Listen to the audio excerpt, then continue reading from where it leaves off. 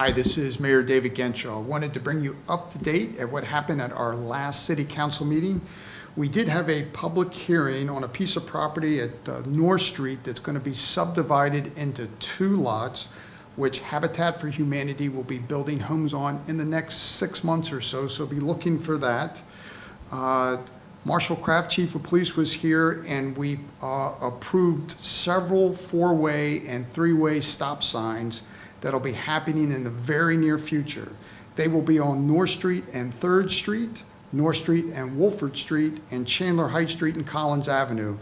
These will be done just to calm and slow down the speed, to keep our citizens safe on those streets.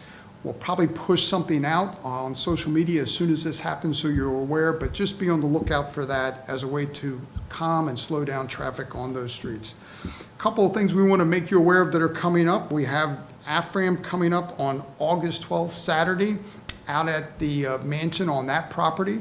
That's always a good event, big event. It's a great setup, so we hope you'll come out and support them. Also want to encourage you to come out to a Friday Night Live event. The last one, as I was driving through town, was full. It was great to see people of all ages there enjoying themselves, having great food. The band was playing. It really sort of gives you the vision of what downtown can be and will be in the future. Super excited to see that event really taking off. But if you ever can come, you'll certainly have a great time. That's all we have this time. If there's any questions or things you'd like us to cover, always reach out to us. We'd like to make sure we take care of those for you. We'll keep you posted. Have a great day.